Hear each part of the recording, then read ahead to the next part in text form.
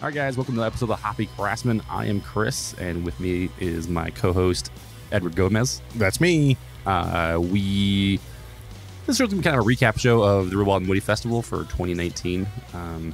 We're lucky enough again to go this year as media, which is kind of cool. And we got in with what? It was a little right before noon, right? So we had about 15 minutes before noon. Yeah, I think it was... No, 1. Yeah, it's VIP started at 1, and we got in, I would say, probably about 12:40, 12:45. So yeah, a little bit of time, which is nice to be able to talk to some people before, Yeah, we did a recon lap to see where everybody was, and did a few interviews, and then had some strategery going. Trying to figure out who was going to be busy later, so we can get them early and talk to everybody. That was kind of fun. It was like, I think we noticed early on though, it felt like there was a lot less people, like breweries there. It felt like there's more vendors almost. Yeah, it seemed like there was a lot of open space because it was the same size as it was last year. It was the same place. It was in the same, they didn't open one of the walls up, so it was kind of the same area, but it definitely felt like there's less breweries there. Yes. So we were kind of like, I don't know if it was just us or whatever. And then later on we were talking to people and they said that ideally they want the festival to be less breweries and less outside breweries, which makes sense. So maybe it's a local kind of festival, which is really cool, right? Yeah. But you start having like every person from Colorado and California and everywhere else come and hang out. It's going to be just a shit fest. So yeah, I think one of the goals was to focus on tasting, not necessarily trying to hit as many places. Yeah, like I need to go here, I need to go here, I need to go here. It's like, well, like what we did, we hung out at Goldwater and probably tried everything they had right towards the end. So, but then you got a double-edged sword in that regards, because if you have too few breweries, then you're going to have long lines and people are just going to get bitchy about that. Yeah, butthurt, and then try to hit many places anyways because they can go to. I don't know. I mean, it wasn't a big deal to me. I thought it was pretty cool. All the people I really wanted to see were there, which was nice. So I like that. Yeah, I can't think of anybody who wasn't there that stood out missing. I can't really think of anybody. Yeah. Yeah. Who knows? So good things about the convention. Like what was the pros? Yeah, the pros. What are the pros for this year compared to other years, or just in general that you saw? I think the VIP really alleviated that line congestion of everybody trying to get in at once. Right. I mean, that we got there at 12, and there were already people lining up for both general admission and VIP, right? Which was crazy. Yeah, I was like, when somebody, the security guards are telling them like, okay, well, this line's for VIP and this path is for general admission. I was like, who the fuck is getting in that line? And then people did. I was like, wow, they're dedicated, because they're basically gonna wait there an hour and a half at least in that line. Yeah, because in the past, when general admission lets in, especially in like Strong Beer Fest, like it's just like this stampede of people rushing in, and it didn't really seem like that when general admission started. Yeah. It got a little busier, and like the predictable lines formed quickly, but there wasn't like this huge wave of people coming in for general admission, and people were trickling in for up to an hour after general admission. So yeah, that was crazy. I always thought there'd be like one or two people coming in here and there, but there was a good just trickle of people nonstop. Yeah, like I said, after a little ways after general admission got in, I was just like, man, the beer fest ends at 5:30. Technically, I mean it ends at 6, but 5:30 is last call, and so people are like still coming in at like 3, and you're like, well, okay, that's. I mean, I wouldn't if I would pay that much money to get in to a 2-hour beer festival, but people did. So yeah, I think they had more bathrooms open this time than last year. Was it just more bathrooms, or is it that it didn't flood? Yeah, that's probably it too. But no, because I think that whole backside wall was closed off. Oh, okay. Where that photo booth was this year. Yeah. On that back wall, I think those were closed last year, and I think they were open this year. So gotcha. I guess I was gonna say I had to go to the bathroom like a little more than halfway through, and I walked right in. I have no issue whatsoever. I literally just walked in, went to the bathroom, and there was like 3 empty stalls next to me, and then walked out. I was like, that's the easiest thing I've ever did compared to Strong Brew Fest. It was 1,000 times easier. And it just makes sense when you have a full bathroom like that too. You mean you don't have people waiting. Like you have one giant line waiting outside of 50,000 porta potties. Yeah. It just goes faster, right? I mean, if one line goes into the bathroom and 5 people can go to the bathroom at once, come out, it just, I don't know. It just seems like it's faster when you actually have a real bathroom. So that's pretty cool.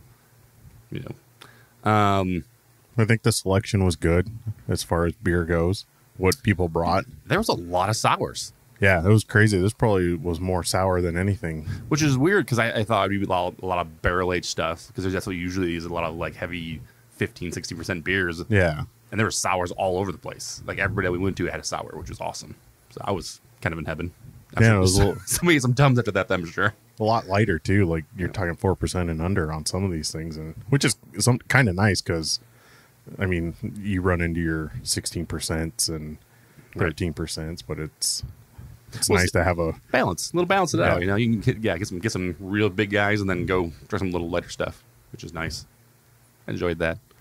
We are drinking a beer, by the way. I guess we should talk about that because we're awesome at we're good. We're really good at that. yeah. So, you brought this over, Ed. What is this? This is Flippin' Tables by LCB, Local Craft Brew, right? Is that what it is? Yeah, well, it's our beer. I can't really see. It's really tiny. Yeah, I it's think a really beer. tiny and rar. How would you say that? Rar? Yeah. It's got some. It's like is that a porpoise or a dolphin? I think it's a narwhal. Ah, No horn though. So he's flipping a table over. yes, and then it says on the can, when East meets West, you get the best of both worlds. East Coast haze, West Coast triple dry hopping. It's so good, it's gonna make you want to flip the table over. Please don't. Well, yeah, because there's a lot of expensive equipment on this table. I can find another one for you later on if you want. Let's do that.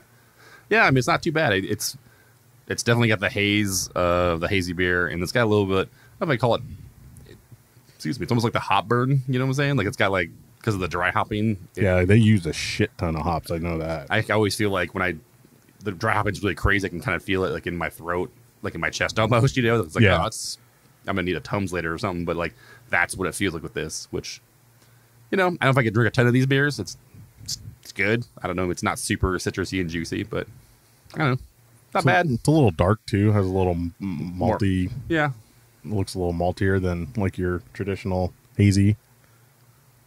It looks. I'll say this. It looks a lot hazier, darker, I should say, than the OJ that Rent House poured. So for you that didn't go there, the Rent House literally had a beer on their board, and it was just called OJ, and then it had it was like 0.1%, and I was like, what the fuck is that? And then, so if you listen to the rest of the episode here, we'll go to the interviews. Hilda actually told us that it's basically just fermented orange juice that they dry hopped. Yeah. So it's like, well, we should try some of that. And surprisingly, wasn't awful. It was actually pretty good. I don't know if I drink a ton of it, but Yeah, I think a sample or maybe just a taster was probably enough of that. But yeah, I mean, Very maybe it gives them ideas on bigger things to do, like towards their Las Frescas line or something like that. yeah. So I think a lot of people do it for Real Wild and Woody. They have enough time to throw something experimental, and you know, if you don't like it, you don't like it. Fuck Yeah, yeah. Yeah, I think that was kind of one of the standout beers for sure. I don't think it was like it was like you said, it was interesting. It was a kind of a cool experience, see what they did. I wouldn't say it was probably the best tasting beer, you know, one that was like, oh, it's really interesting. It was just more, yeah, it was just, I don't know. Yeah, it was cool. It's a cool experiment. That's about it. I mean, proof of concept. You're right. Let's try this. Let's see if it works, and it worked to a degree. I'm sure they didn't have any by the end of the festival, so Yeah, people drink it. but they did bring plenty of beer. So There was a lot of other ones. They actually were the only people I saw that had timed releases all day long. Like it felt like every hour or half hour they were releasing something different. no, were they? I didn't even notice like that. everything on the board there was a time next to everything on the board, so it was pretty interesting. Yeah, it seemed a lot of people did a basically half point release at like 3 o'clock. Yeah, like a 3 o'clock one because there was a couple 3 o'clock going on at once, and I think we walked over to the Goldwater line and we're like, yeah, no. Yeah, we were Well, there. I said no. You were about ready to stand there. I was like, not doing that. Yeah, like even before 3 o'clock, that was probably the longest line. So Ren House's line was probably the craziest overall. Like, it was actually to the booth and then snaking back to the booth. Like I saw it at first and I thought it was like, I'm like, man, that line's going into this people on the other side of the convention center's, booth. And then I saw it kept going back towards their booth again. So actually they were literally interrupting two other booths, one on their side of the convention center and one on the other side's lines because they were so long. I think that was for the La Frescas too. It was later on. Yeah, I think so because I mean, Yeah. the bottles I think attracted people because they use that rainbow label on those big ass magnums. The Which magnums, yeah. We should probably should have thought about that twice before trying to pour a 1 ounce or 2 ounce sample from that big ass bottle. Magnum. So either people got really good samples, or they didn't get any at all. So we'll see how that goes. We'll have to ask. Once we see Luke, we'll have to ask him and see if how that turned out. Yeah, Luke walked through the building with like the nuclear football, like he had the case and like a bodyguard with him. Like he's gonna get mugged. Yeah, drunk people. You never know. Yeah, who knows? It's true. So, what are some other beers that you had there that were like, okay, this was good. Let's go back for another one. That Neonic Orange Julius at the shop had. Yeah, that was amazing. Probably the best beer I had there. Like it tasted exactly like an Orange Julius. It really did too. Like that one, like it was. Yeah, it was really surprising. It was definitely a super fitting name because that's what it was. Yeah, and because we had the freaking Treehouse Julius beer, and it wasn't even close to being juice or a Julius like that. I mean, I'm sure it probably wasn't, or made to be that way. But this beer was. It was literally an Orange Julius, and it was surprisingly awesome. So, yeah, I don't know if it's my favorite, but I'll say that's definitely on the top 5. And then Goldwater basically had a cask strength of is basically hot chowder, right? Yeah, it was hot chowder, and we drank that multiple times. Yeah, I think after drinking it a few times, I started enjoying it a little bit more. I think I like the was it unfiltered peach? I think it was something like that. It was basically their sour peach IPA, which they're releasing in a can too. I think that's what they're saying. Yeah, that was awesome. I like that a lot.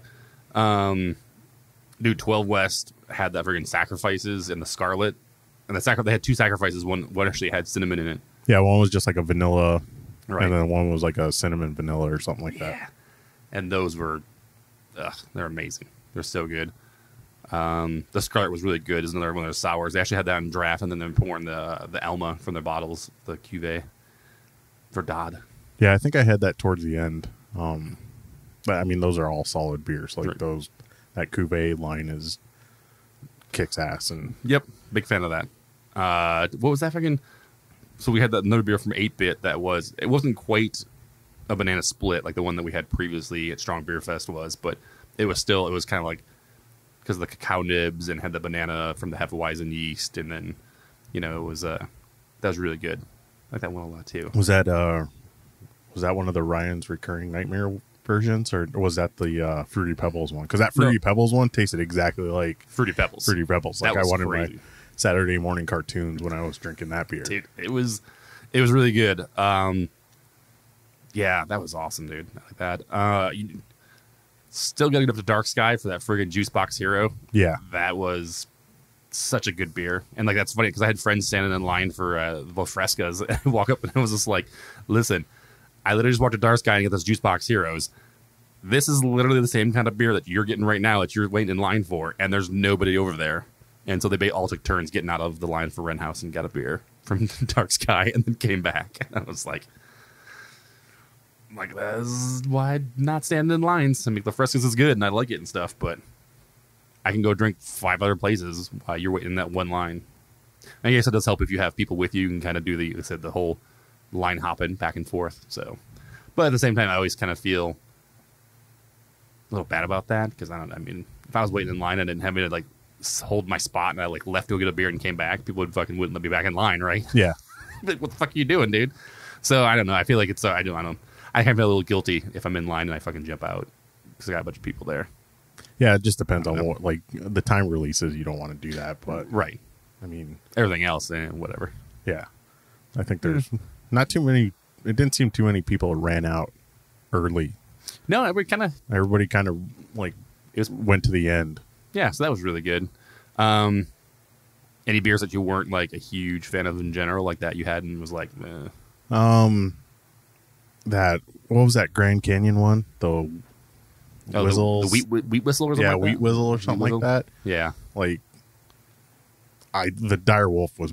I could see where it's along that same line of like style or even flavor, but that Dire Wolf is just so that's way better, amazing. That what was the one that you had through that? It wasn't the Dire Wolf. It was the other one from Grand Canyon. Yeah. It was the I don't know. I'll look it up and look it up. come back to it. I just remember that was because I got the Dire Wolf and you got that, and we kind of both tried it, and it was like, oh, that's actually really good too. I can drink either one of these.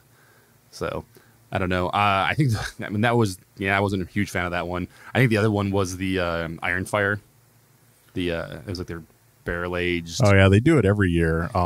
Which it's like 16%, and it was hot. It was super hot. It was hot and smoky. Like there's a ton of smoke in that beer. I don't know. I just got soy sauce. That's what I taste. It just tastes like soy sauce to me. Yeah, it's very meaty. I was like, oh, I can't do this.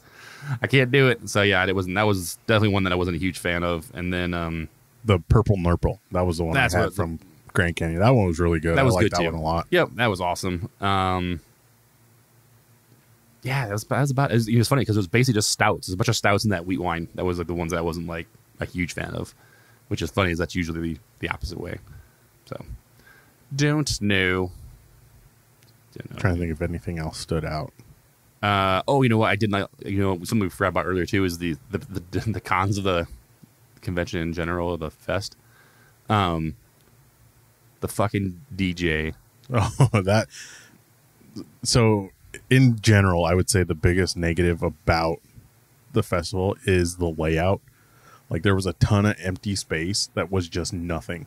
Right. And then you had this weird corridor of breweries on each side, and then a giant DJ booth and speakers, like, just blaring. That at the fucking loud, like, that's so loud that you could hear at the other side of the fucking convention center. Yeah, which is fine if you would have put them in a corner. Right. Or, like, it's just weird. It seems like they had all the breweries and stuff on one half of the area. Yeah. And then they had that, like, I didn't notice, I guess would assume was the VIP area. I didn't see a lot of people in there. Oh, so that was the VIP Plus area. Oh, for the food. For the food, right? And then they actually had bathrooms in there, too. So evidently you got bathrooms and food if you're a VIP Plus, I guess. I don't know. Their own private bathroom, I guess. But whatever. We didn't even need it. I literally, just like I said, I walked to the other bathroom like that, went right in. So it'd be interesting to see how many VIP Plus they sold versus VIP. Yeah, to see those numbers. Because that seemed like a waste of space. And it was dead center. Like, it was a big amount of space too. I mean, and I understand, like, it's funny that we talk about this all the time, and it's easy for to sit here and fucking pick it apart. But I mean, logistically wise, you have to fucking plan for that shit. Because what happens if they would have done, the VIP Plus and they got in the area and they made it smaller, and then they fucking sold a fuck ton of tickets, and then it would have been jammed in there. Yeah, and then people would complain that it was too small. So you can't. I mean, it's hard to fucking. Well, I think just the layout, like, if you worked from the corners right in, I think you could have a better balance. Because, again, it seemed like there's no reason to have Dark Sky and Wren House right across from each other. Yeah. Like, if you know anything about, if you're involved in this industry in Arizona to any degree, you know that those are two popular breweries. Yeah, but I always wonder how much say that some of the breweries have to where they want to be. And maybe some of them want to be next to certain people, which is fine if and you want away from other people, kind of thing too. So, which is completely understandable. Like, if Dark Sky and Wren House want to be in the same area, put them next to each other so their lines go in the same direction. Yeah, true, not that their lines run into each other. Right? No, yeah, that makes sense. Yeah, I mean, because like look at Fate. Fate was off in the corner. I didn't even know they were there till close to 3/4 into the festival. It's like, oh look, there's Fate. Fate on is the here. Very end of the. Yep. And then you had these. I understand you have to pay for this, but the sponsored locations were bigger than any brewery location. I think it was nuts. Yep. So I think 100%. like if they would have spread it out a little more, and like because like Goldwater was next to like this weird acoustic stage. Yeah, that was nobody went to because the first guy was just playing acoustic. He didn't have anything microphones or speakers. He was literally had his guitar and he was singing. And trying to overseeing the fucking DJ across the other convention center. So that's weird, but which is fine. But then they had seats there. Yeah, like people were going to sit down and listen to. Yeah, a beer festival. Like I could understand if you put the stage there, and then like surrounded it with like sit down tables because people were eating and snacking and stuff. That makes sense. That would make sense. And then like the rock wall's fine, but you could have stuck that in a corner instead. Oh, that should have been way in the corner. Yeah, because it's fucking annoying to have to go around that every fucking time we walk to that side. Yeah. So, yeah, I mean. Because I know a few of the brewers who were across from that DJ booth were like, "This is fucking ridiculous." Oh yeah, they were pissed. Yeah, it's like you couldn't even engage people in conversation. So it's like, how do you push your brewery when you just Right. I mean, Boom, boom, the boom, whole boom, point boom. of being there is to fucking get people to, recognize your brand and understand your brand, and you can talk to them, make connections with people. And yeah, you can't. We couldn't even talk to them. We literally told them, we're like, hey, we want to talk to you guys, but we have to go somewhere else, and you guys are fucking busy. So Yeah, we wanted to talk to Landon from PV. Pueblo Vita, and we're like, we want to, but there's no way in hell we can talk to you without this music just ruining you wouldn't any hear kind anything. of recording. Yep. Yeah, and they even have a little back area behind them that had a little like the square back area. We couldn't have even been back there. It still would have been way too loud. Yeah. So, yeah, I mean, that kind of ruined a bunch of it. I mean, it actually deterred me away from that area a little bit too, just because I was like, I didn't want to be over there standing and talking.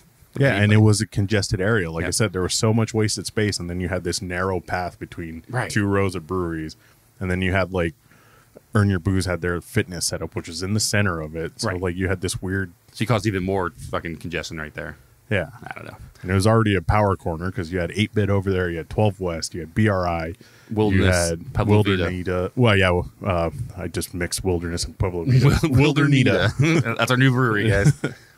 Scottsdale Beer Co. was right there. Right. It's like it was just a huge concentration of popular breweries, and it's like yeah, no thanks. Then you had Dark Sky with all the kombucha and all that stuff, which was fine because they brought Juice Box, which we asked them if that qualified them as kombucha. So we decided that we were going to ask people different questions this year. We tried to go with added context questions. Well, it's funny because and we talked to people there about it. It's like when you go to a beer festival and you just talk to people about what they brought and stuff like that. It's that's somewhat informational, but I mean, and a lot of these places, like you said, they're doing kind of experimental stuff, or they're doing special one-offs just for this festival, which is cool. But people that listen to the show, they're not gonna be able to go to fucking Helton and get that beer, right? They don't have it, or if they do, it's only gonna be for a week. So it's almost like, well, let's get some. Let's get something that is not time sensitive. Right. Let's make a little. If you listen to this 2 weeks later, you're not. Well, why am I going to listen to about a beer festival because I didn't go? Right. It's next year. It's not going to be the same. So why am I caring what somebody brought? Well, and to me, listening to podcasts in general, for me, it's either I want to be informed about something or I want to be entertained. And if we can't give them information on stuff that's going to be helpful, we may as well fucking entertain some people and entertain ourselves doing it, right? So, and that's funny because at this point, I feel like we have such a lot of good relationship with all these breweries, and we have such camaraderie with a lot of them that we were able to ask these questions to them and it not be fucking out of left field, right? Yeah, they're like, what the? If this was the first time we were talking to these people, we asked these questions, it would be a little weird, but no, it was just awesome. It was awesome to talk to these people, and every time we see them at a festival like this, it's great to be able to hang out and chill and drink some beers and laugh, have some yucks. Yeah, because I mean, they're stressed out because it's a busy day. They got a ton of shit to do, Right. But they still want to engage people like us and real media people. Yeah, the other real media people, legitimate people. But hopefully we give them an opportunity to just turn their brain off and just have fun for a minute, right? And then get back to the shit show that they got to deal with. Or that was the other thing too. It got a little swampy in that building once everybody was in there, dude. So it's funny. It was we first got in, it was super fucking warm in there. I was sweating like crazy, and everybody else was too, which is I could see all the brewers sweating. And then when I felt when the General Mission got in, they cranked the AC even more, so it was cooler, so I wasn't sweating a bunch.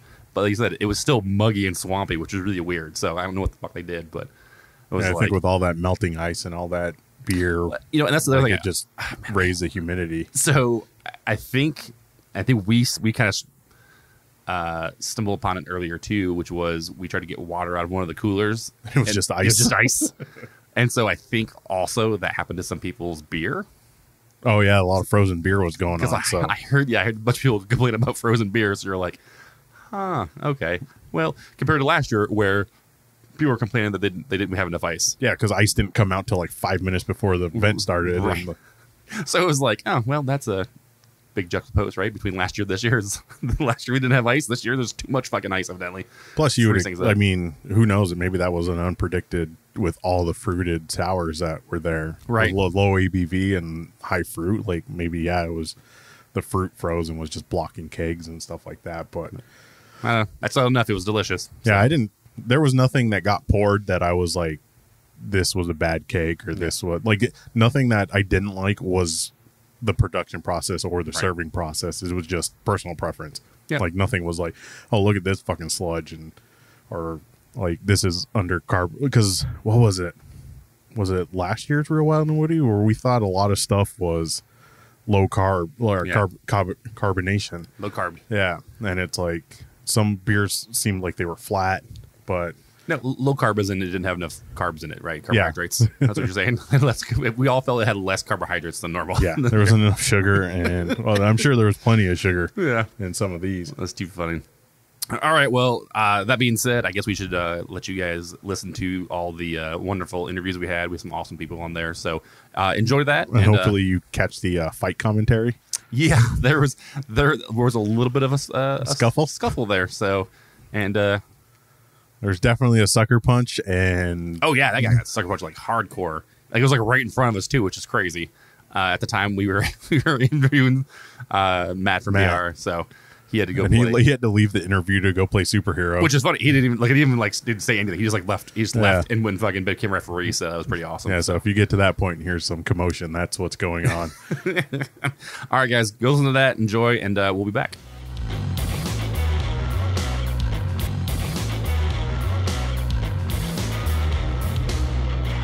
All right, we're here. Real Wild and Woody hasn't started yet, and this might be the only good interview we have. And we are here at 12 West in the little power corner, would you call this? Yes. With Sarah, who better talk into the mic clearly because she scolded Noel the last time. So introduce yourself. Hi, I'm Sarah Ritchie with 12 West Brewing. I'm the sales and brand manager. And we are in booth number 1 at Real Wild and Woody with Cuvée Verdad Sour Project and 12 West beers. And we've already tried them, and they're amazing. So the burning question on my mind is, I saw the little teaser for the Downtown Mesa thing, for the space looked like it was kind of empty. When, Sarah? We've been talking about this forever. Why are you asking me that? Because I wanted. We'll talk later. We can talk later. It's cool. It will be open in the next 12 months. Awesome. That's good enough for me. I'll take. Good enough. Good enough. I think we heard that excellent. 12 months ago. Okay, so our big question this year, or this beer festival, is what's your favorite lowbrow leisure activity? And if you need context for the question, we'll give it to you, but lowbrow leisure activity? Cross-stitching curse words. Oh, that's perfect. I do a subversive cross-stitch, sassy cross-stitch. There's a lot of F-bombs in there. That's awesome. Maybe we can have her do a lowbrow one for us. I love it. I probably could. So what did you guys bring today? What are the things? We're drinking something right now, right? And what are you drinking? I'm drinking the Scarlet, which is mixed culture with blackcurrant. Yes, the Scarlet is our draft Cuvée Verdad sour with black currants. And we're drinking a Sacrifices bourbon barrel-aged imperial stout with vanilla and cinnamon. We also have just the vanilla variant. And it's 12% awesomeness. Pretty cool. So of these beers, people that come here get to try these. Are these things you guys put out often enough for them to come get your brewery, or are they like kind of like a yearly special release, or how do people get Special this? releases sporadically. Okay. So just check the website, follow 12 West on social media at 12 West Brewing. We also have a text program that you can sign up for. So it's available on our website. So if you text the number to follow our text updates, we will put out blasts whenever we do special releases, whether it's can releases or special tappings. Very cool. Well, thank you for chatting with us. We're super excited. And I know we're going to be opening soon, so cheers. Oh, wait, My we got pleasure. one more question. there's one more question. Oh, sorry. So this is Real Wild and Woody. Are you real, wild, or Woody? I am so real. She's so real. We should have probably saved this one for last. Thanks for coming in when you're sober. Yeah, I don't think this is going to get better after this interview. All right, guys. Thanks. Thanks, Sarah. Thank you. All right, we're fortunate enough to not have to move for our next interview because 8-Bit Ale Works happens to be right next to 12 West. Wait, I'm going to guess you guys are booth number 2? 3, actually. Oh, where's number 2? They're number 1 and 2. 12 West is. Oh, goddamn. Something like that. Yeah. Damn it. So we are here with. I am Christina Witten, one of the owners of 8-Bit Ale Works, and also occasionally known as Mrs. 8-Bit or Player 2. I like Player 2. Always player 2, yeah. Well, I like to let Ryan think he's Player 1, you know. Yeah, that makes sense. Totally makes sense. So we're asking kind of weird questions to start with. I love it. Man, what's a good question? What do you got there? We'll go with our other one. So, if you need context, we'll give it to you. But what's your favorite lowbrow leisure activity? Lowbrow leisure activity. Ooh. Video games don't count. I was going to say, I feel like I have a really obvious answer. I should have known you wouldn't accept it. Let's see. Listen, we have some kind of standards, sort of. You do? No. Hence the Don't question. lie to me. Hence the question. Oh my gosh, that is weirdly difficult. Like, I don't have time do you need to context for the I don't have time to question? do anything anymore. Like, okay, I guess, I mean, if video games don't count and working 24/7 doesn't count. Unless it's a really, like, underground video game. Like, you'd have to have a specific video game. Oh, man. Probably nothing I would consider lowbrow. I don't know. I mean, I mostly play, like, Overwatch and Kingdom Hearts and stuff like that, so. I run, I write, I scrapbook, and I sit on my ass and watch a lot of TV. I would think that would count. Fan fiction? No, Damn it, that but would've been lowbrow I enough for tried us. once. I did try once, and I got like 3 paragraphs in and felt really awkward. So So, yeah, that classifies. We'll go with that. we'll roll with that. I like it.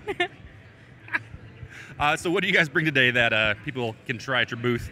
So we have 2 different versions of our Ryan's Recurring Insanity, which is our Goza. One has Fruity Pebbles in it. It's delicious. And then the other has Sanguinelli Blood Orange. I also have 2 different versions of our Ichabod Crane's Nightmare. So that is our Chocolate Pumpkin Imperial Stout. Oh, man. I have the 2015 barrel aged and the 2017 barrel aged, and both were aged in barrels that were originally from Whiskey Del Bach, but then we used to age our Mayan Chocolossus as well. So So I don't see like 67 boxes of cereal. Did that almost kill Ryan last year doing that? we only used like 4 boxes this time. We went real low key. I mean, you know, we took it real easy. They were real big boxes, but they were only 4. Yeah, they got the exactly. got the Semantics, Costco please. version. And then we also actually have our Hefzelai, which is a wheat wine. Very, very sweet, strong banana notes. And we've got that in a cask with coconut and cacao nibs. Ooh, that's perfect. That leads into my other question. Do you think coconut is underrated or overrated? Super underrated. I love coconut. I love coconut. Coconut and cinnamon are like my 2 favorite beer adjuncts right now, I think. Not necessarily together, although... Cinnamon or cassia bark? I mean... I'm more accustomed to cinnamon. We like using the chunks. They work really, really well, but I would be super open to cassia bark as well. I'll say this. I know earlier this year, I think we had was it like a banana split beer that you guys had? Yes. Oh my God. We talked about that afterwards for like 3 episodes, I think. It was pretty amazing. So. Oh, I'm so Thank glad. you. Thank you for that. It Yes, was thank you awesome. guys. Are you kidding? It's my favorite thing. Our mind was blown. I was like, I don't know how this tastes like banana splits. So we told like 5 people there to go try it. We kept sending people over. Well, try our cask today. So I'm guessing the one that you tried was probably our secret level stout that we did with Casual Pint. Yep. So that was our chocolate stout that we used the same yeast in that we have in the Hefezalai, our wheat wine. So that strong banana character all came from the yeast. And so we have another beer that's very similar, just not dark. Awesome. And we expect you to be one of the longer lines, so we might just hang out here while it starts and be first. I appreciate it. That's not a bad plan. I'm so humbled every year at every festival, really. Like, I love being able to share what we do with people. And so, you know, the more the merrier for sure. And our last question is, since we are at Real Wild and Woody, Naturally. Are you real, wild, or woody? I feel like I can answer that a multitude of ways depending on context. We're all about no context questions this year. You know what? Then I'm going to say Woody and just leave it at that and let people wonder what the fuck I Awesome. mean. Perfect. Well, thank you. We'll let you get back to your booth, and good luck today. All right. Thanks, guys. Cheers. Cheers. All right, we're here at Wren House at, I would say, probably the busiest booth today. Yeah, good beer. There's a good chance of that. 1 minute. And we're here with probably one of the best beer tenders. Bartender. Do you like beer tender or bartender? I'm good with either way, but I do tend the bar and I do serve the beer. Oh, I do serve the beer, so. So either way, we're here with Hilda from Wren House, who is also Cena's favorite beer tender. It's right here. So she's gonna like this part. What do you guys have that you're excited about here at Real Wild and Woody? I'm really excited about the frescas. It's always like a really big, fan favorite. But the Desert Tropical with the Mounds bars was really good. That's probably my favorite. But then we have a very unique one with the OJ. That's just, it's a 0.1% dry hopped OJ. That's just pretty much just, that's all fermented orange juice. That's awesome. So, yeah, I think that a lot of people will really be excited and intrigued with that specific beer. So our main question that we're asking at this event is, what's your favorite lowbrow leisure activity? You know what? Getting drunk with Tyler doesn't count. That's pretty much all I do here. That's all I'm looking forward to.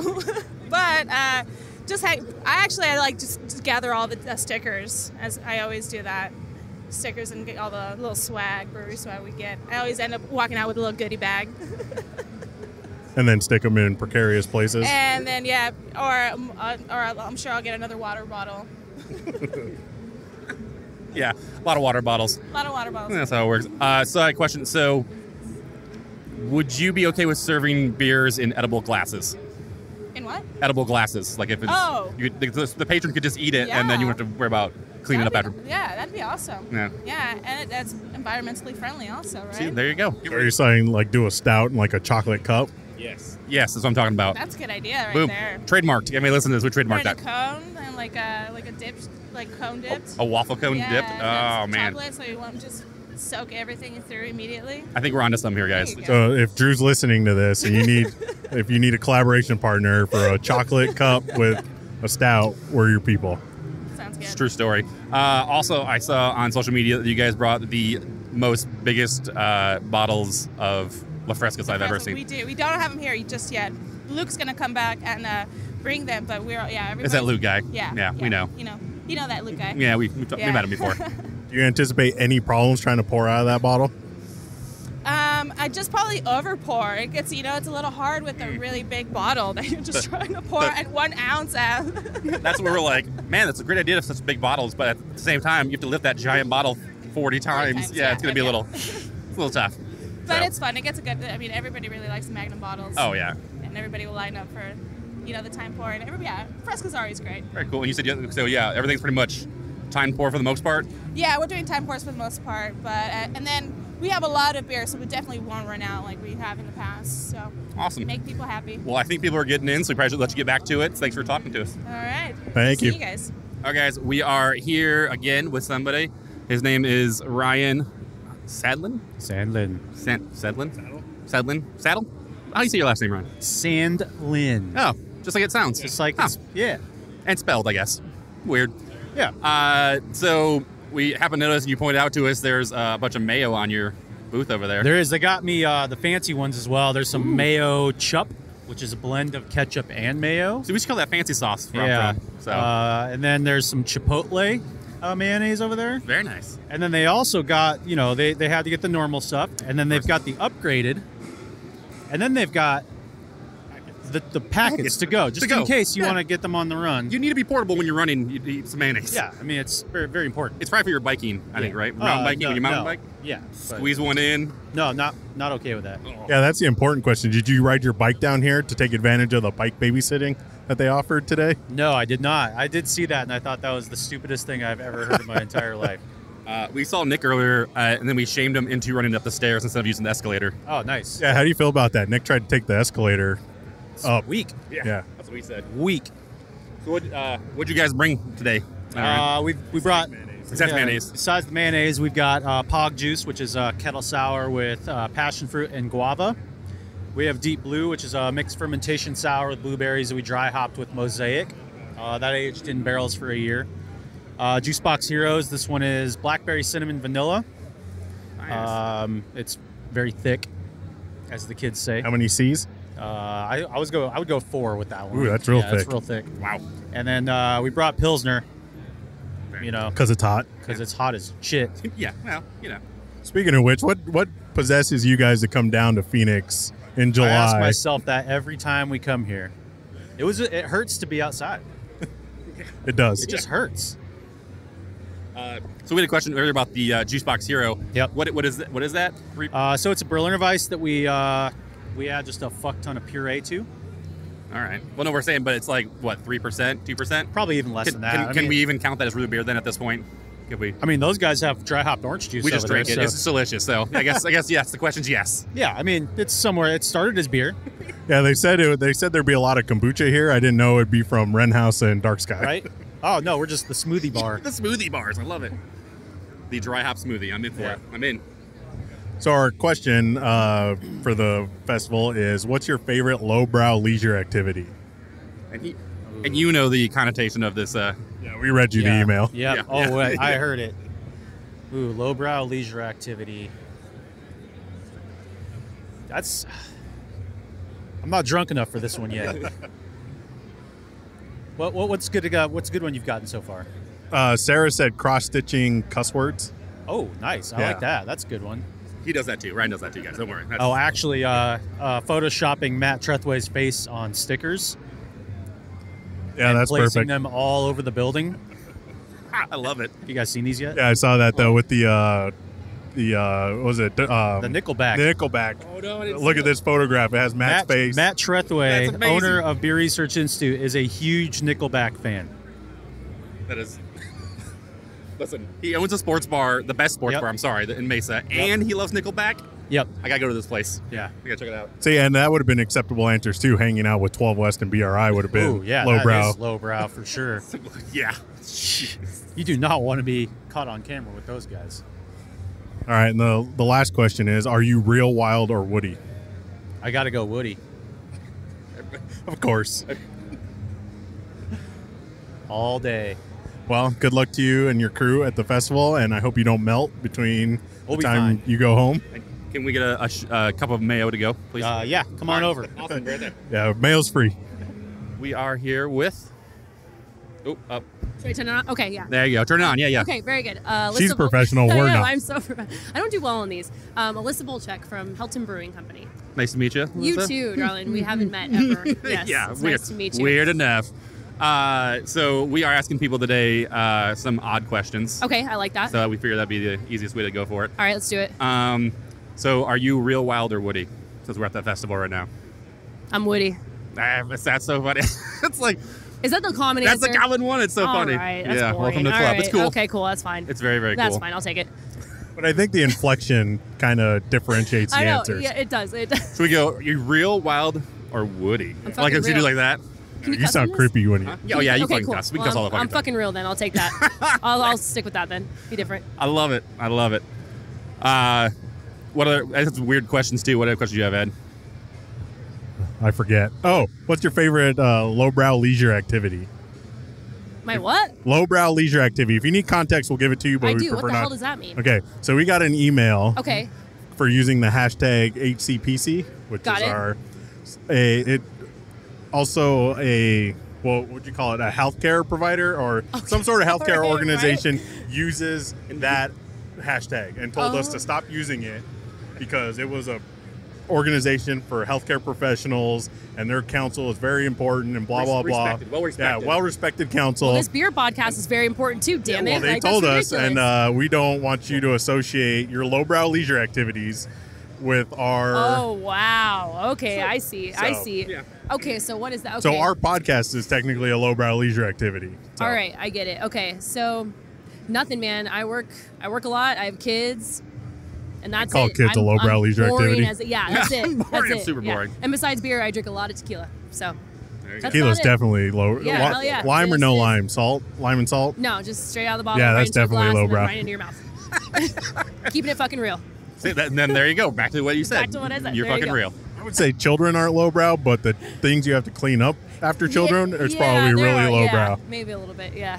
So what did you guys bring today for people to try? So we brought 4 beers today. We brought pretty much all sours and gozas. We brought an unfruited sour, our boysenberry sour. Now this one that we brought is actually a batch that we've been aging since 2018, so it's going to taste a little bit different than what's in our tap room. We also brought a boysen blue, and we took our blueberry Berliner Weiss, which we brought as well, and we mixed that with the boysenberry sour. Turned out really, really good. And then we also brought our pink guava goza, which is a collab that we did with Mother Road. With that, we use pink Himalayan salt, the pink guava goza, and then the Czech Saaz hops, which gives it a little spice at the end. Very nice. Yep. Damn. So all sours, A lot of all stuff. sours I'm and in. gozas. That's Yep. awesome. So all those beers, besides, so people can come to Helton and actually try those most of the time, or is it gonna be something that you guys do occasionally? Or So the Boysenberry Sour was one that we had as a seasonal last year, but it the product sold so well, so we made it kind of a flagship. Okay. We do have the Boys in Blue. I think we'd have like a half a keg left of that, so maybe in the next week or so, if you go down there, then you'll be able to get that. Pink Guava, we made a lot of that, again, which is a collab with Mother Road, so they have some up there at their tap room off of Butler, and we have it down here. And then the Blueberry Berliner, I think we probably have 2 half barrels left, so you got about maybe a couple more weeks on that one, and then it's out. And I'm gonna say, is cinnamon overrated or underrated in beer? Overrated. Overrated. I don't know. All right. I don't know. Yeah. Where are these coming from? All right, so I got another one. Is since you drink your tequila straight, Yes. if you drank tequila with Himalayan salt, would that make you a pretentious asshole? Yes. Absolutely correct. Absolutely. Yes. Absolutely. If you cook with it, no. But you drink with it, yes. If you cook your fish on like the big salt slabs, That's just smart. yeah. Okay. Okay. No, All I right. can agree with that. All right. Well, you're starting to build a line, so we'll let you get back to whatever All right. it is you're doing. Thanks, guys. Thanks, All right, Chad, with us. everybody, we're here with Jordan from Goldwater. Howdy, y'all. How y'all doing? It's nice to see you survived fixing all your equipment when it was 118 and it was Yeah. 1,000 degrees or 1,000% humidity. So Yeah. nice to see you again. Yeah. Sorry, coffee. He's got valley fever now, but Yeah. But no, yeah. So glycol survived, chiller survived, chiller glycol survived, boiler survived, keg washer survived. It was a hell of a week, but we made it, so it's all that matters. so I guess that's like a unsung kind of job requirement, right? Like you have to become an engineer pretty much instantaneously when you join a brewery, right? I know. Since I started working in this industry, I've learned the basics of plumbing, electrical work, and being a mechanic, boiler inspector. I mean, you learned a little bit to kind of keep yourself running. And there's the bigger stuff that you're just like, this is over my pay grade. We gotta call someone else in. Like, you're like that guy, was it with Adam Sandler? And like he just like smashes the side of the air conditioning unit. He's like, let the kid look at it. And you just hit it a couple times and you go, it's fixed. And if not, you call somebody. Oh yeah. That's If you get a little wax, a kick, it's like, we're good, just run, we're fine. It's good. We're good. Yeah. Do you ever try the Fonz move where you just like elbow it or punch it and it like Yeah, it starts running again? I do, but I don't know if I can classify it as a Fonz move because by that point, it's more so hitting it into anger. Oh, it's Where's not your piece of shirt? it's not out of coolness. It's just No. pure anger. I hope someone sees it and then hits it and then starts back up. It's like, oh yeah, totally meant to do that. That's on purpose. So you guys have been killing it lately as far as the beers you've been putting out. And looking at your list, you didn't cut any corners coming to Real Wild and Woody either. I did not. I love coming to these beer festivals. I always like trying to bring our A game beers and just fun, different stuff that we usually don't put out or stuff we save for these festivals. So, yeah, definitely want to bring stuff to entice people to come over to our booth to try us out if they haven't before.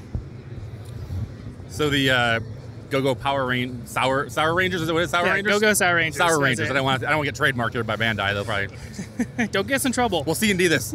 Were you guys just hanging out watching some anime and you decided that you're gonna make that series, or what was the thought behind that? Honestly, so we just kind of so this last the year before here, Real on Woody, we debuted our first kettle sour, and so we just kind of trying to think of like what would be a fun fruited sour series that we could do, and we're literally just sitting there one day, kind of shooting the shit, trying to figure out names for beers. It's about 75% of the job is literally trying to figure out what to name a damn beer, but then we kind of came on like Go Sour Rangers, and we thought about it, and like that's fantastic because we can do every color of the Ranger with every kind of different fruity beer. It's just kind of like just popped up spur of the moment thing. Do you have anybody asking you why you did Power Rangers and not Voltron? Voltron's coming. Uh-oh, you heard it here first, folks. What was that bad lady's name from Power Rangers? I didn't really watch it. What was their name? Rita Repulsa? I don't know why I know that. Yeah. That was right off the bat, dude. Wow, he knew it on cue. Are you gonna do one of those? Is that on the series? Maybe? Goldar. maybe do some- Goldar has to be coming, right? See, that's the thing. Goldwater, Goldar. Goldar, yeah. See, that's like it's kind of that nice thing is like the opportunities are endless. We're definitely trying to work through the Rangers, and then at the end game, a little into what's coming is Voltron's basically gonna be like a mega fruited sour because it's like the mega machine, so mega. It's called a Megazord. Megazord. Sorry, Megazord. Wow. Whoa. Ed. All right, so I think I need to get a little more information on the Power Rangers. Otherwise, I'm just gonna look bad now. He did let Endgame slip. Is there an Infinity Gauntlet series coming? Ooh, that's I caught that. I don't think anybody else did. Our listeners would have. Don't worry, Ed. So our big question this year, and Dylan's pouring beer, so he can't stop you from answering this one like he did the last one. What's your favorite lowbrow leisure activity? Wait, favorite, what was it? Lowbrow leisure activity. Favorite leisure activity? No, lowbrow. Oh, lowbrow. If you need context, we'll give it to you, but we prefer not to. I need context. So we got an email from a healthcare organization. No, it wasn't from them. It was somebody that liked them. Somebody associated with them or whatever. And we use a hashtag HCPC, which is also the same hashtag they use. And they said that our lowbrow leisure activity, a.k.a. this podcast, should not be associated with the Healthcare Professionals Council that predominantly uses the hashtag. So that'll give you context. Our podcast is lowbrow leisure activity, according to them. And it's an English-based group. Oh, gosh, I mean... So like Sarah from 12 West said she likes to cross-stitch curse words. That's phenomenal. Oh, let's hear it. My favorite lowbrow leisure activity... I don't know. I gotta think about this because I usually don't have a life outside this brewery, so... We've heard that a lot today. Yeah. What's this? The guild might have to turn into a union for some of these brewers. Oh, God. Yeah, it's just busy. Summer fun times, ship breaking, all that good stuff. But favorite lowbrow leisure activity? Honestly, I'd have to say... I'm sorry. I'm spacing here. I gotta think. You're just an all around classy, highbrow kind of guy, right? Is that your answer? I mean, I like to think I'm a classy guy, but So, I got a question. So, if you could only brew with 3 hops for the rest of your life, what would they be? Mosaic, hands down for the first one. After that, I would have to say probably I fell in love with Sabro. That's probably one of my new favorite ones. And then last one I think would have to be, which I kind of fell in love with, those summer hops, from Australian summer hops. Okay. Using a collaboration beer we did at Bottle Shop, and just give off like great stone fruit and peachy flavors, and I really dug it. Very cool. All right, 2 questions left. If Dylan had to choose between taking pictures and drinking beer, which one do you think he'd pick? Oh, dude, that's hard. He does a lot both. He does both a lot of those. And I usually got to clean up the mess afterwards. Just kidding. I mean, but yeah, how hard clean up a lot of cameras? Some glasses get left behind every so often, a lot. But honestly, he's Mr. Picture Man, hands down. He loves his beer, but he's Picture Man for sure. And then the last question is: are you real, wild, or woody? I'm real. I'm the fucking OG, man. I'm real as it gets. Well, cheers to that, brother. So Jordan, the high class, no lowbrow activity, real man. I'm in. I wish I had something. I'm really just blanking on the lowbrow activity right now. It's all right. Or maybe it's just too lowbrow that you don't want to bring it up Or that could be it too. in public. Yeah, you're not sure if the statute of limitations has run out yet, right? Yeah, I feel like I'm one of the first guys. So I gotta see what other people say first, and then maybe if there's some raunchier ones, I can slip mine in. Well, we'll save it for next time. We'll have to come talk to you guys. Yeah. And You go always edit it in, right? We'll do a Hoppy Craftsmen After Dark. That would be that. Oh, God, yeah. That you could do. Now that would be a raunchy episode, Brewers. Oh, my God. all right. Well, your line's getting pretty long. Yeah. Obviously, Dylan taking over for you didn't work out, so we'll let you go get back to it. Get things organized. Do I have to? I'm just kidding. All right. Thanks. Of course, guys. Thank you. It is now. It's on recording right now. Is this thing on? Yes. Welcome, everybody, to the Hoppy Craftsmen podcast. There's our opening. With us today is Edward Gomez. Yeah. My name is Chris Sandback, and our special guest host is Chase Saraiva. Welcome to the show. This is amazing. It's good to be here. I love it, guys. Love it. Yeah. This is great. So Real Wild Woody 2019. Excited to be here. Very bright, well-lit festival. It is it's pretty crazy. Walking around the festival, I think at this point, like you guys definitely have one of the longest lines, along with a couple other big hitters in Arizona. It's pretty awesome. It's pretty nice. It's very cool to see that. Yeah, exactly. I like it. It's good to come back year after year. It's like, are we still cool? We are cool. Oh, we're cool. People like us. People like us. Listen, am I good enough? Am I smart enough? Yeah. And damn it, do people like me? Oh, they do. They do. They like me. That's great. I love it. It's a very dated reference, but good job. People know. People know. Don't worry about it. So Chase, we've been asking people since this is Real Wild and Woody, Are you real? Are you wild? Are you woody? So we're mostly wild and woody. Well, no. Not the brewery. Personally. We're asking about me you, personally. Chase. People want to know about you, the person, the human being behind the beer that everybody loves. Ooh. I think I'm pretty real. Yeah, I think that's the one. I'm going to go with real. All right. What has been like the most popular answer so far? Woody. Woody? Yeah. Oh, of course, yeah. Yeah, you can imagine the context And that then that's everybody taken. giggles after they say Woody. I'm Yeah, like, I'm Woody. yeah. Ha. Yeah. I'm Woody. Yeah, that's how I am. He's better at giggling than I am. I'm sorry. So, being so local based, Yeah. do you feel like you have to be here, or is this something you enjoy doing for the connection with consumers? I mean, I think it's a little bit of both. I think it's important for us to be here. So in that sense, yeah, I think we have to be here. But then also just like the ability to connect with the consumer in our home state in Phoenix right now is bigger than ever. The need for it is bigger than ever. So yeah, we just almost lost our sign. So yeah, a little bit of both. It is. So, if you could only brew with 3 hops the rest of your life, what would they be? Oh man.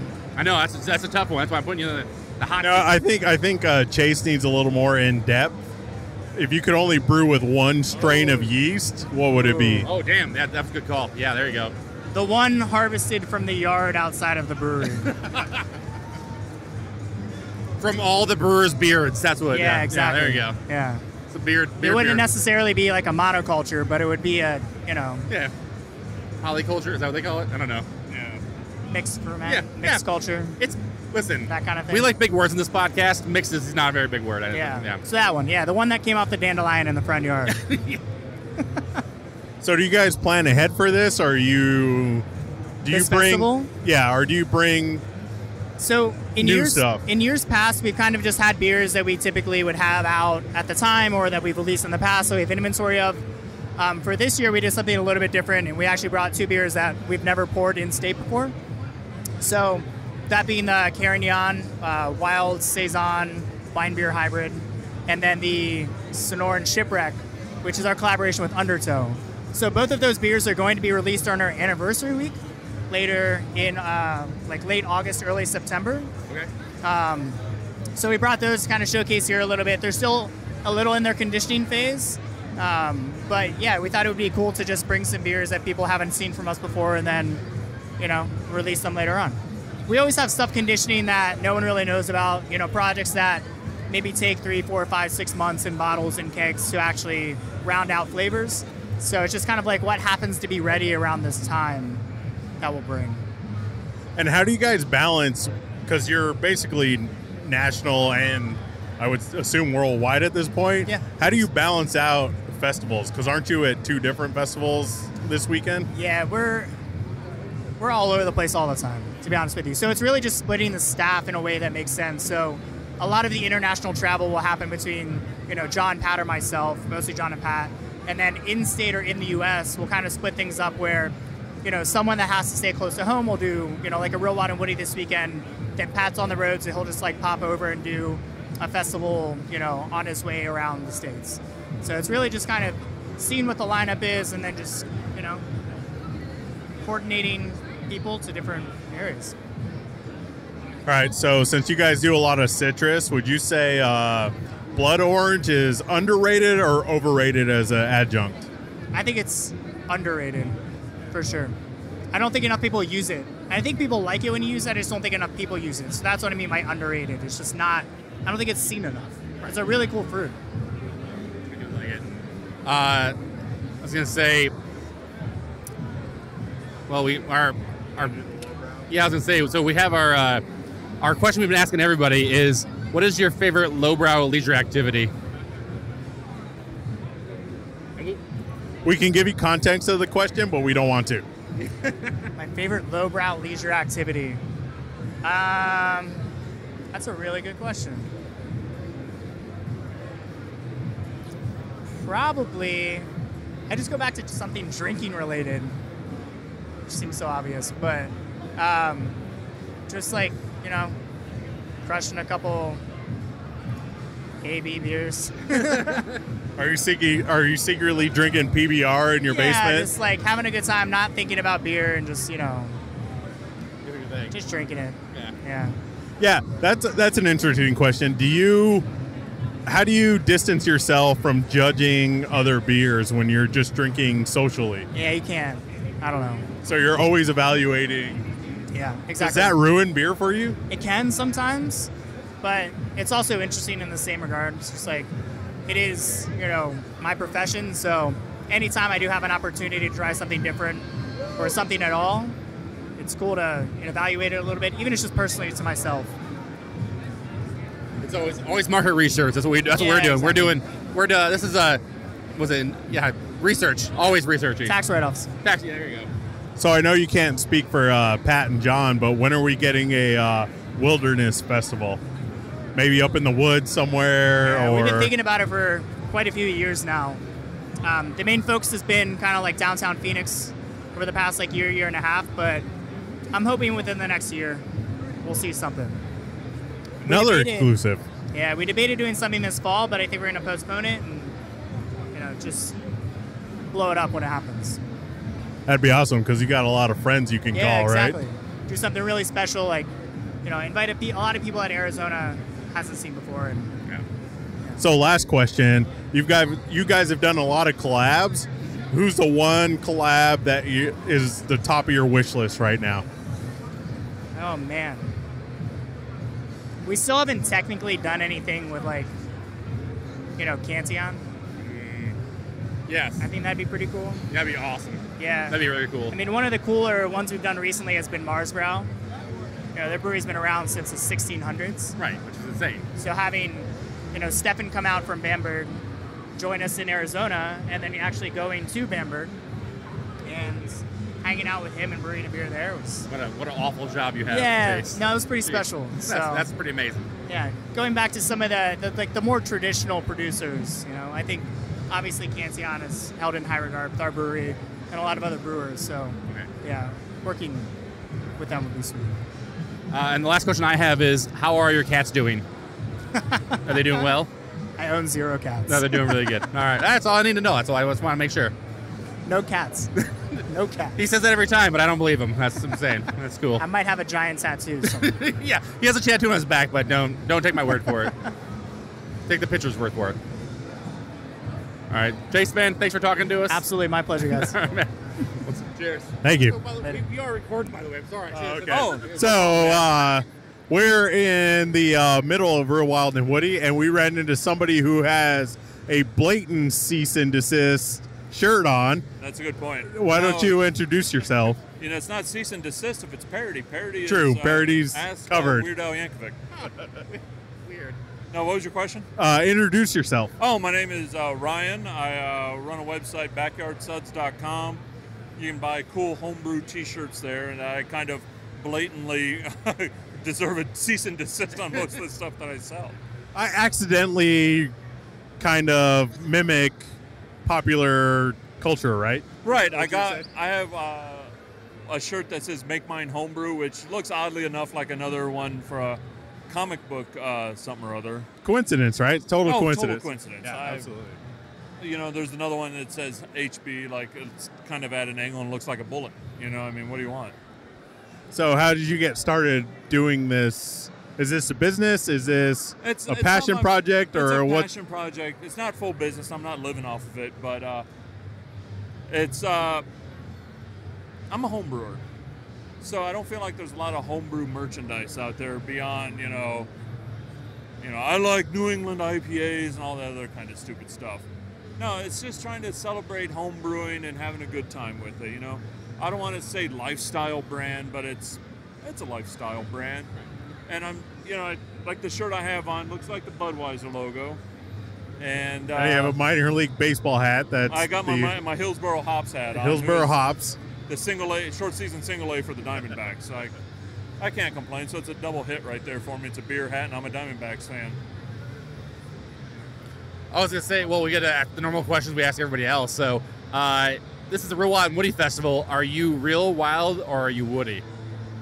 It depends on the time of the day you ask me, to be honest with you. In the mornings it's a little more woody. Oh, wow. Yeah, exactly, and a little Woody that time too. I'm impressed with the beers here. You know, I went to the Strong Beer Festival earlier this year, and I feel like the beer's a little bit stronger here. But I've been impressed with a lot of the breweries. They're really swinging for the fences here. I'm not going to lie. So, as a home brewer, what's your focus on style as far as style goes? I try to have fun. You know, I've been trying to. We were talking about the Blood of the Unicorn. I've been trying to replicate that recipe, and I come close, but I never feel like I really hit it over the fence. To keep with the baseball metaphors and the hat and all that, as I point to my hat on an audio podcast. But yeah, I just try to have fun. I mixed different ingredients together. I made a smash out of Vienna malt and Strata hops, and it was interesting. My homebrewer guy called it cat piss pale ale, but it wasn't really that bad. It was actually really delicious. So, what's been your favorite brewery or beer at Real Wild and Woody so far? I can't really pick a favorite beer. My favorite brewery is Mother Road if you want to pick Arizona breweries, but I feel like my heart goes to every brewery here. We used to live in Oakland, California. We'd always take, what's the name of that brewery over there? He's looking for help. He's looking for his looking wife for help. I apologize. It's like, help me, I'm stuck. Anyways, we used to take, they make the wild sour beers. I think we met over there. I'm not sure. Yeah. Crooked Tooth? Which one? Crooked Tooth? No. Dark Sky. No. Oh, But man, they we're used right to there. they used to can these wild sour beers over by over In Oakland? Yeah. So we would walk around Lake Merritt drinking those beers, walking our kid around, and having a good time. You know. So, how does Arizona craft beer compare to California? I'm not gonna lie. I think there's some work to do with a lot of the craft beers. Arizona Wilderness is knocking it out of the park a little bit, and I think a lot of these breweries have their training wheels. But I mean, they're doing a hell of a job. I'm not disappointed with a lot of the beers. Mother Road is one of my favorites. That their IPA Power Station is really good. I like that. But, you know, I lived in Long Island before this, and it was all those hazy beers. I'm not a big fan of hazy beers. I know that's an unpopular opinion, but I don't want to have this thick film on my tongue while I'm drinking a beer, or, you know, what do you want, you know? So, as a home brewer, if you could collab with anybody in Arizona, who would it be? Anybody in Arizona? Oh, man, I don't know. If it's in Phoenix, I'll go with our good friends at Arizona Wilderness, of course. In Flagstaff, honestly, I would go with Dark Sky. They seem to be doing a lot of really wacky and interesting beers that I can appreciate, because that's kind of how I brew myself, you know? So you want to ask him the hop question? Oh, yeah. I was going to say, so if you could only brew with 3 hops the rest of your life, what would they be? I'd have to go with the sea hops, man. You know, I like the Columbus hop. I like the Cascade as a nice base. And Centennial is a good universal hop, you know? Old school. That's man. old school right there, man. You know? You can make additions. You're going to add stuff. You're going to add fruit. You can change it up. But that as a base is traditional, and you can branch off in any direction and make a solid beer, whether you're an expert brewer or a new home brewer. Hi, I'm Whitney. I'm his wife. Yes, I am proof that you can marry the bartender. I met her at 21st Amendment in San Francisco. Oh, that's not a bad place to find it. No. You know what they're doing. Well, thanks for talking to us. I like your shirt. So we actually try and produce a C&D line of. We've done Old English and we've done hams. So Nice. Yeah, I love the ham sticker, man. I'm gonna put that front and forward on my beer fish. That's for sure. So where can people find your stuff? Backyardsuds.com, which will give you a link to my Big Cartel store, which is backyardsuds.bigcartel.com. So are you looking forward to a C&D in the future? Is that so you can mount that on the wall? That's kind of a personal question. I'm not really sure, but let's be honest, yes. Absolutely. All right. Well, thanks for talking to us, and enjoy Real Wild and Woody. Oh, thank you guys. I appreciate it. Cheers. Definitely, you guys are awesome. We are now. All right. Listen, Matt, we brought our A game this time. Yeah. We thought about questions. I'm at the end of the festival. What you got? All right. So it's become a tradition that we talk to Matt Trethaway at a beer festival. So obviously we caught him at the end this time. Thanks for and we'll that. see we'll see the shenanigans that happen. So, Matt, what did you take away from this festival, Real Wild and Woody? What's your takeaway? Was it good? Was it bad? Was the customer engagement good? Solid festival. I think that this was a good one. It seemed like it was very paced. Seemed like there was maybe a little less attendance this year, which made it really nice and smooth. I think the setup's solid. This event gets better and better every year, and I think it's just we're growing through history and through repetition. We're learning more from the guild, from the breweries. We all know what to do now. It's not a rookie year anymore, right? So I think that like everybody's just bringing their A game, bringing the beers that they know are going to be bangers, and attendance is solid, layout solid. I think it just works smooth and flawless this year. Seems super smooth. Were you a little nervous being away from your buddies at 12 West and Grand Canyon? Well, first of all, I'm never nervous. I've never been nervous in my life. We always like hanging out with those guys, and we like being as close to them as possible at these events. But that's more about synergy, right? Like, we want to be close to those guys because we all get the same thing. We're all in the same circle. We're a tribe, like, no question. So, I mean, there's a circle of homies there that we want to play with. What's cool about this setup is that it actually kind of forces us to break out of our booth and walk around and, like, cover more ground. So that's cool, too. But those are our dudes. It doesn't matter where the fuck they're at, dude. We're going to go find them. So I guess the biggest question is, how do you maintain like a customer engagement versus a high volume event? Like, how do you engage a customer when you're trying to churn so many people through the line? Yeah. Like, So- what's your strategy? Our strategy is to have a lot of people on deck. So I'm always at these events, and then I always have at least 2 people working the booth. Plus, I have at least one more of my partners at the event with me. So whether that's Greg or Brandon or whoever it is, there's always at least 2 partners and at least 2 employees. So there's 4 people on deck at any one point in time. If things start to get stacked, we can start breaking through that line quick. So I think that's the strategy. Bring the beers that you know are going to move well and be well received. Bring enough people to handle it to where if you need 3 people pouring beers to keep them moving, you keep them going. We got a fight. We got a fight going on. Oh. Matt's gonna go jump in. Matt's gonna go settle this shit. We had a fight. We have broken phones. We have broken vape pen. Vape pen has been broken.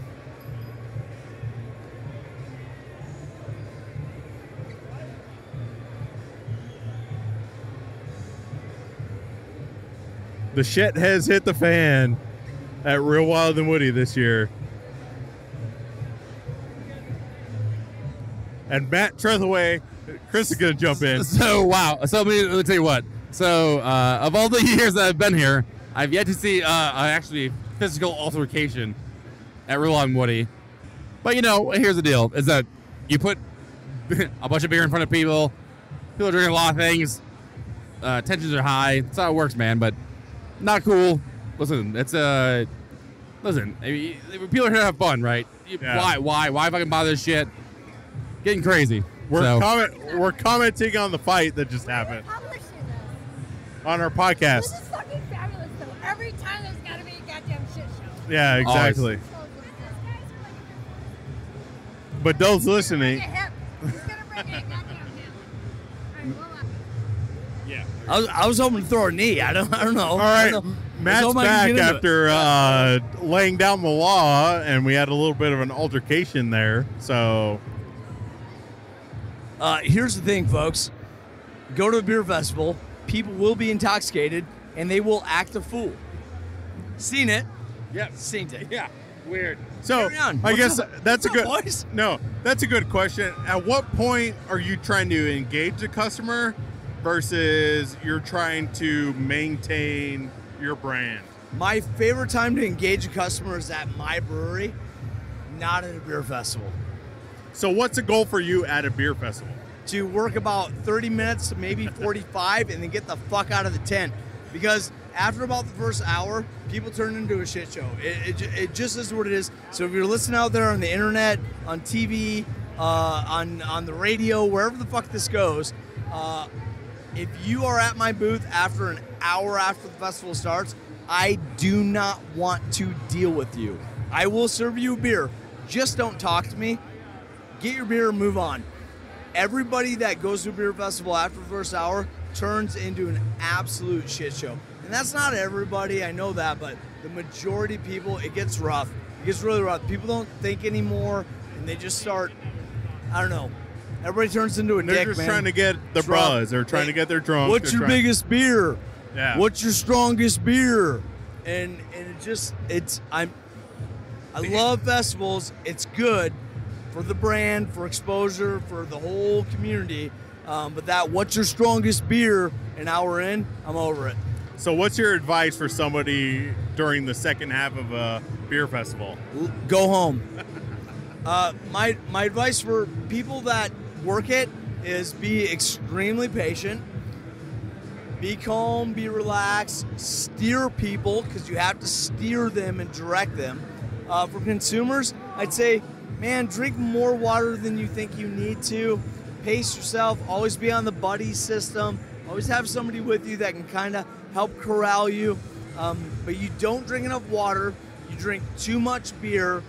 Pace it. It's not a fucking sprint. It's a marathon, right? So just pace it. There is more beer to drink tonight and tomorrow. You do not need to crash all 40 tickets in an hour and a half. You don't have to do that. And if you are the guy that's doing that, we see you coming at the back of the line. We see you. Just pace it, man. Have fun. Like make it be a good experience. Don't try to just crush beer. I don't know, man. It ain't 1996 anymore. So we have 2 questions left. So hey, listen. Yeah. They're super professional, man. So you're gonna love this. Yeah. Love this shit. We prepared for you. We don't give a shit about anybody else, but it's like we have to prepare for Matt Trethaway. All right. He's gonna call us out on our shit. Let me have it. So, are we gonna talk about those shiny ass new shoes you got? Oh yeah, they're not new. All right. They've been to Germany, All right. Ireland. As far as real wild or woody, what are you? Are you real? Are you wild? Are you woody? I'm real, motherfucker. You know that. Not I'm real, motherfucker. So the last question is. No, hold on. I have one more question for Ed. Has a question. So if you had to retire in some place, would it be Traverse City, Michigan, or Houghton Lake, Michigan? Oh, if I had to retire and like never work again, and, and those are my only two options. Only two options: Traverse City. It's gorgeous. You got Lake Michigan instead of a small inland lake for sure. Cherries, and you're surrounded by a couple really dope Northern Michigan breweries. Shorts being one of them. So in Houghton Lake, you don't have any of that, and you got a small Podak ass town that I grew up in that I don't ever want to live in ever again. I mean, it's beautiful, but I would never want to live there ever again. Traverse City. All right, hands down. All right.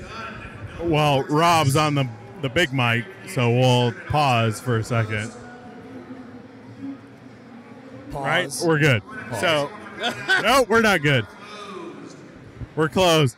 Final call, everybody. So, as we end this festival and we end this podcast, Matt, what is your favorite lowbrow leisure activity?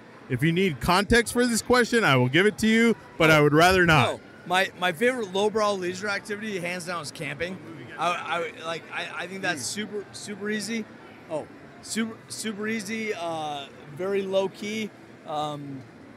Solid, right? If we're talking about that's where I would, if I'm not working and we're out doing shit, I would rather be with my wife, my dogs, maybe a couple homies out camping. No question about it. If we're talking about just like bullshit in the backyard, dude, I want to be throwing bags and drinking a beer. Throwing bags and drinking beer might be the best lowbrow leisure activity that there is. But also, when I go camping, we bring our cornhole set and I throw bags. And we're throwing bags. He throws bags. He throws fire. He throws bags. He throws axes. So, ladies and gentlemen, that's Matt Trethaway.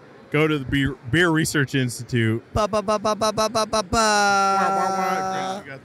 Also, we're going to go to the Beer Research Institute for the after party, unofficial after party, right? That's what's about. Yes, sir. It's the unofficial, official. Oh, there we go. Real Wild and Woody after party. I need you East to say Valley it, not me. edition. Yeah, Matt's the only one who can say it properly. So, Well, and I'm not legally allowed to say that, but you know, Who I'll cares? do it anyways. Yeah. so All right. Cheers. Cheers, guys. cheers. We're toasting mics. Thanks, Those Matt. mics.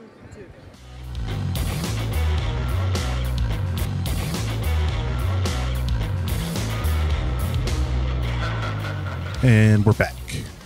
You're back. We didn't go anywhere. Yeah, no, we're still here. We went and got another beer though. Yeah, we did. Chris brought out a collaboration between Burial and Other Half. Yeah, so this last, Appropriately named, I Think We Should Go Home.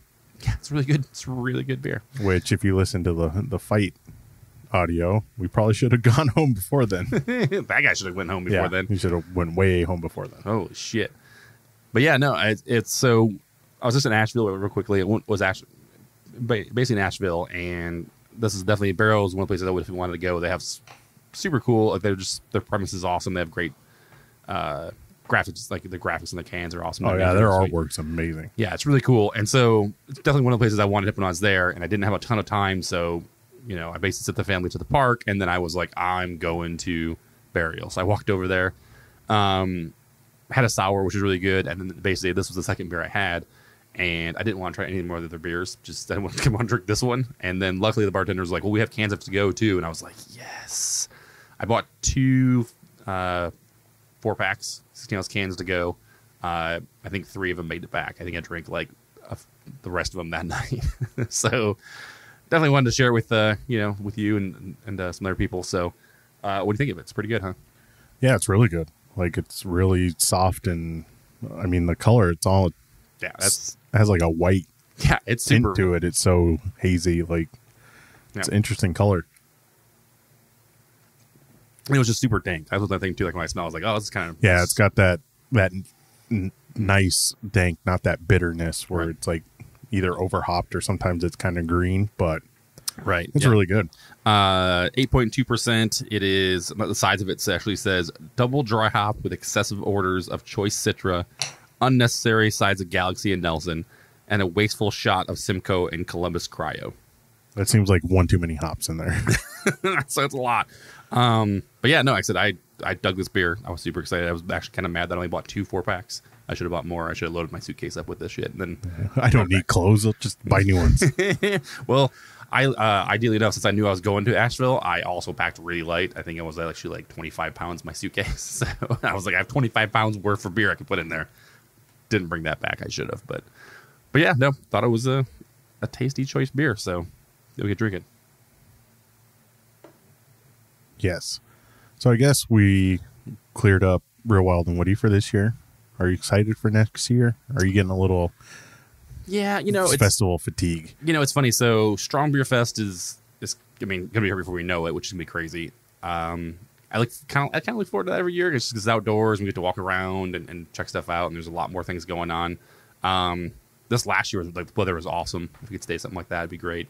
There's definitely been years though that it's been hot as balls, and there's other years that it's been it was like downpouring rain.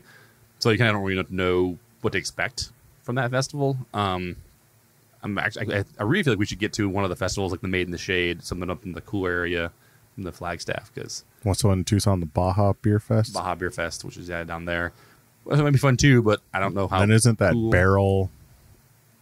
barrel one coming up? What's that? Barrel Brews, and we talked to Rob about it. I don't think it was in the show, but that has wine and that has right. Yeah, and that might be fun too. Just, I mean, I think at this point, I've definitely Roll on Woody and the Strong Beer Fest are the 2 I've gone to the most. And yeah, I mean, kind of branch it a little bit and try some other festivals out and check them out. It'd be kind of fun. Speaking of which, did you try any of the craft spirits that were there? Because Santan, I think that's all they were pouring. It looked like. That's what it looked like. Yeah. Grand Canyon had their little bar with Tiki Dan doing those mixed drinks. I didn't really do the spirits. I didn't do any of that stuff. No kombucha, no cider. No kombucha, no cider. I was bummed that cider core wasn't there. Yeah, I was just when we talked about before, like people we noticed that weren't there. Like Oro wasn't there. Cider Core wasn't there because I always make my joke of how they're farther apart at the festivals than they are in real life. They definitely were. They were not this year. Yeah. So, yeah, I mean, I don't know. I go to a beer festival and try beer. I mean, it's cool that they're there, and I probably would have tried some cider and stuff. But, yeah, I mean, it's not something I seek out. So it seems, and there was an announcement, and we'll probably end on this because we've probably gone too long. There was an announcement, and thank God. Remember the guy last year making the announcements who was on the microphone every 3 seconds? Wow. Thank God they got rid of that guy. Yeah, no shit. Because there was only like 1 or 2 announcements, and it wasn't blaring loud. But they said there was like a record number already for VIP. Yep. So I'm wondering, like, would you be more interested in like 2-3 hour sessions? Possibly. I mean, from that like 1 to 3 and then 3 to 6. That would be, because that's kind of what it felt like a little bit. Yeah, I mean, it almost should have been that way, right? I mean, it could have been. See, the problem with that is, I mean, I guess from a brewery, it's a logistic nightmare to get people out of there and then get more people in, and at the same time, give the brewers a chance to relax for a minute and kind of reset. But at the same time, like, you know, if you're a brewer, do you do the exact same thing? You bring 2 kegs of everything, so that way you can just do that. So do you technically have less beer for everybody to try? You know what I'm saying? Like, that's not hard for them too. So I don't know. I personally, I still want a fucking small, more intimate, fucking like Juicy Brewers we went to, like something like that. And I know Juicy Brewers wasn't supposed to be that way. I know they wanted to be a lot bigger than that. But the way that was, the way it turned out, was so much better than, it's something I want. I'd rather them have a very low ticket count or have more exclusive beers. Like, these are beers you can only get at this festival. So I don't know. That's just me. That's the fanboy in me. the exclusive beer nerd wanting that kind of shit. So yeah, I knew there was a reason why you didn't want fundamental observation this time around. It's everywhere. I don't want it. It's not cool anymore. Nah, I just didn't. And I want to pay the premium fucking markup that there was in the bottle. So yeah. I'll just drink some of yours when you fucking share it with me. Yeah, I figure you're like, I'll just wait him out. Exactly. Wait him out till he gets bored and lonely, and then he'll bring a bottle over. Yeah. Cena's not drinking that with you. So, all right. Well, I guess thanks for listening to this episode of the Hoppy Craftsmen and our recap of the Real Wild and Woody Festival and our interviews. And thanks to Rob and the Arizona Craft Brewers Guild for sitting down with us before the event and getting us media passes. Super cool. So we felt kind of special. Yeah, I always feel kind of special, but even more. You're very special. Even more on Saturday. That was really nice. Ed, who are the raddest fucking people in the world? I don't know. I don't have it in front of me. You should probably pull that up. Yeah, we're gonna have to cut this. Oh man. Where am I looking at? Mail. That guy. Google Docs. I hope you cut this because I'm gonna sound like an idiot. I mean, you normally sound like an idiot, so it's still okay. At the bottom. All right, got it. Should I still say Rob's 1-year anniversary? Because that's the last update I got. No. So we just going from straight Patreon supporters? Yes. All right. Do them. There we go. Our Patreon supporters who help us go to events like this and do cool things. Zach Dominguez, Jessica Langley, who we ran into at Real Wild and Woody. Which was so fucking loud next to that DJ when we met them. We couldn't even talk to her. I couldn't even talk to her, so I felt so bad. But thank you for stopping by and saying hi, Jessica. It's good seeing you. Paul Frappuccino. Yep. That's this week's enunciation of his name. The Indie Beer Show, Cena Gomez, Rob Fulmer, who looked like a hobo at Real Wild and Woody. Incognito. Yeah, incognito. Incognito mode for Rob. Mark's Ballesteros, R.I.P. Mark's Brothers drink tickets. Yeah. He lost him the first 10 minutes of the beer festival yesterday. And Anthony Bracamonte. Cool, guys. If you want to support the show and keep listening to episodes we're doing, please go support. Basically, if you can, go to patreon.com/Hoppy Craftsmen. Support us there. We have a bunch of good tiers. If you can't do that, please leave us a review. I mean, it goes a long way too. So iTunes, leave us a review there with some comments. Those kind of things basically happen, and other places that actually pull rankings pull them from iTunes a lot of times. So be super helpful. Yeah, join Patreon. Maybe one day you'll be our guest at a beer festival. Right. and then we'll ditch you. Here you go. So you don't embarrass us, or we don't embarrass you. Well, and that being said, so in the past, what we've done too is when we've gotten giveaways for festivals or for other contests, Patreon supporters automatically get entered into every one of the contests that we have. So if we're doing something like that, they instantly get one entry no matter what. So if you become a Patreon supporter, you can actually get a free entry to the contest we do, which is kind of cool. So you can win free tickets to Strong Beer Fest or hopefully Real Wild and Woody or some of these other festivals they have going on as well. So if people want to find us on social media, Ed, where should they look at? They should go to the Hoppy Craftsmen on Instagram, Facebook, Twitter. The Twitter. Which one's dying, do you think? Facebook? I think Facebook's about to die. I feel like Facebook's, just fucking... Because a lot of people are just like, this is bullshit. Like, yeah. It's a glorified calendar now, because a lot of people still use Facebook for invites, but I don't see a lot of people posting on it anymore. So yeah, it's pretty sad. I would say Instagram's probably our best contact point. If you want to follow us or contact us, like a direct message on Instagram is better than an email. Yep, 100%. So if you have all your complaints, please address them to Chris. Yeah, please do. He will get right on top of those. Awesome. And at hoppycraftsmen.beer, which is a great website. So go check it out. This episode will be up on there as long as other episodes. And it'll actually point to our Threadless store, which has a bunch of our merchandise. So go there and check out what we have. And we pretty much, Threadless is amazing. They actually do, occasionally do free shipping. They'll give coupon codes out to people, and we'll actually share those to everybody that are either following us on social media or actually a Patreon supporter as well. So check that out. Threadless store's got some amazing things. They actually have tons of cool merchandise. You can pretty much put any one of the logos we have up there on countless things like hoodies and T-shirts and underwear. Yeah, I not yet, but I'm guessing every time they keep adding more and more and more different products, you can do stuff too. So you cross your fingers. Like, underwear. They actually have shoes. I'm still working on designs for shoes. You can have Hoppy Craftsmen shoes, so that'd be pretty awesome. But all right, are they Crocs? Yeah, no, they're not Crocs.